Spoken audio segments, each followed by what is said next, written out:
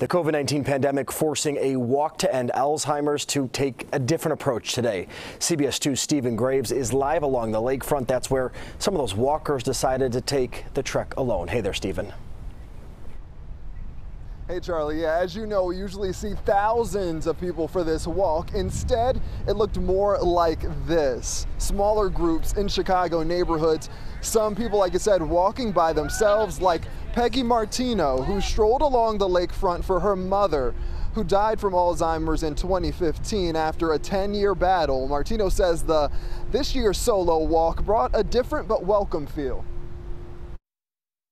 Yes, I mean, I'm there to pray that we find a cure, number one, to remember her. But it was peaceful, probably easier than it's been. And this year there was still an opening ceremony with speakers. There was also the usual display that had a tribute to those affected by this disease. This year, because of the pandemic, though, people were encouraged to look but not touch.